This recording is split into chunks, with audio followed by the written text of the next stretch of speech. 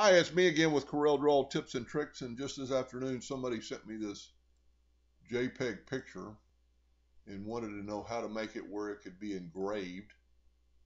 And it's a pretty cool clip art, but you can see it's got a clip art because of the background, and it's really pretty clean as far as clip art goes. So I'm going to use the process I just did yesterday. I'm going to go to bitmap, resample, and I'm going to turn it to 600 dots per inch. Probably doesn't need it.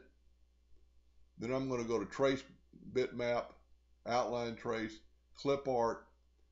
It's going to ask me to resize it because we made it bigger, and you want this checked right here, grouped objects by color. Now some of your versions might say merge right up here too, but also you want group objects by color, merge adjacent objects by color. So anything really close, it will be merged together. We're going to press OK. And I've already done this. This is extremely easy. The black has all been put together. Our image is 6.1 tall. So my nudge factor is going to be set on 7. And somebody just asked me this question just a little while ago on an email off a video like this, how I got it to move. I'm going to click on the black, and I'm using my down arrow key. I'll tell you what I didn't do. I need to ungroup it. In our new trace version will be on top. Let's see if it's grouped together or not. Yeah, we need to make sure it's ungrouped. Now my nudge factor is set on 7.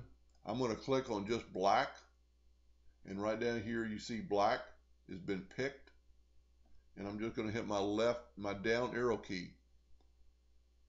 Voila, it's pretty much already done. Now what I would do, this is black 37, I would left click your black and make it the black of your default to make it a little bit blacker, and that still doesn't look that black. There we go. You need to left click. That will engrave pretty good and look really, I mean, it's not perfect. It could be cleaned up a little bit, but depending on the size you're going to do, like right there needs to be cleaned up, maybe his foot. That's very easily done. I would left click, right click, and you're going to see some double lines, and just take your shape tool, and let's just get rid of that box and get rid of some of these nodes till that becomes a straight line. You could clean up his foot a little bit, his leg. When you're doing the double lines, you're doing both lines at once, but it doesn't have to be perfect depending on the size of your clip art. And then you need to left click, right click, and you can see how we've cleaned up the boat. But I mean, it's a boat, and these edges here should probably be jagged, looking like the wood. His hat's pretty clean. So the parts that need to be cleaned are pretty clean. I would maybe clean up his feet a little bit, but it all depends. If this is real small, you're wasting your time. But there's taking a color clip art and making it black and white. Now, I do notice one thing we have here, and that's one thing about the nudge factor that's pretty cool. We can click on his mouth, and we can hit the down arrow key. We could probably hit these two kneecap looking things. Make sure you hit just the kneecap, and I just hit my down arrow key.